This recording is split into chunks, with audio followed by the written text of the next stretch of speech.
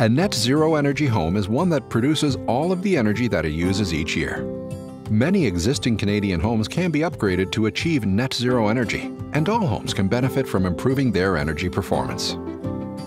Begin by evaluating the energy use of your home and developing an upgrade plan. A certified energy advisor can assist you with this step. Ensure that any structural concerns or water infiltration issues are resolved early in the upgrade process.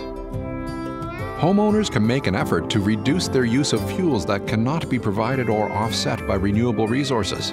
This may include all fossil fuels and any non-renewable sources of firewood and wood pellets. Install any upgrades that have a good return on investment. This often includes insulation to poorly insulated areas such as walls, ceilings, and basements. Upgrades to improve air tightness should also be considered. Once the air tightness has improved, you must also ensure that ventilation is adequate. Replace all combustion appliances.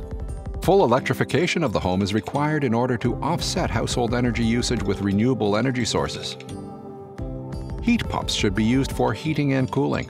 They are currently the most efficient way to condition the air inside your home. Domestic hot water systems can be upgraded with drain water heat recovery systems or heat pump hot water tanks.